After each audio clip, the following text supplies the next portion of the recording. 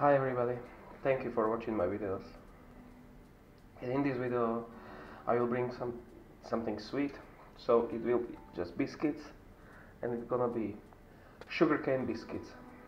And here in Madeira, where I live, we call it Broas de Mel de Cana. This is actually the Mel de Cana. So it's made from the sugarcane, and it's just basically syrup, but they call it mel, honey. So for this we will need it 600 gram of flours. I put 220 gram of sugar. The recipe says double, but I put it less because it's already sweet enough. It's up to you, you can put 400. Two eggs. Then we have here canela, which means cinnamon. Half of the lemon, the zest of the lemon. They use it half of the butter and half of the pork fat, but I use it only the butter.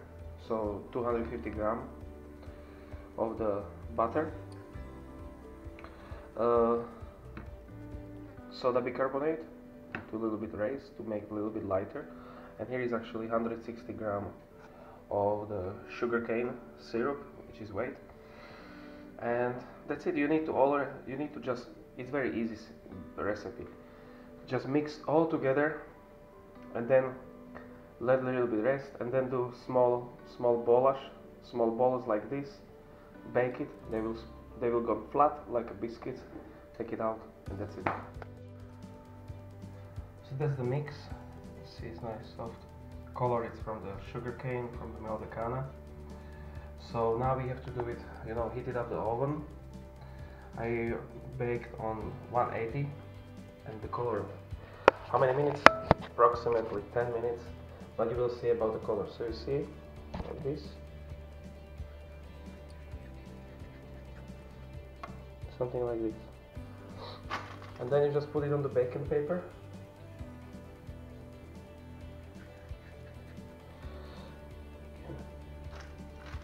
The size again doesn't matter because you made it at home, so, and it's not going to any shop or anything, so the size really doesn't matter. But counting with that,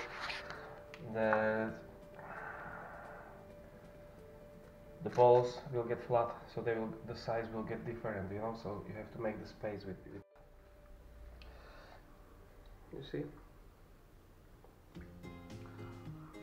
So, and now we are going to the oven and bake it on 180 degrees. I don't know how much is it Fahrenheit. So they are ready.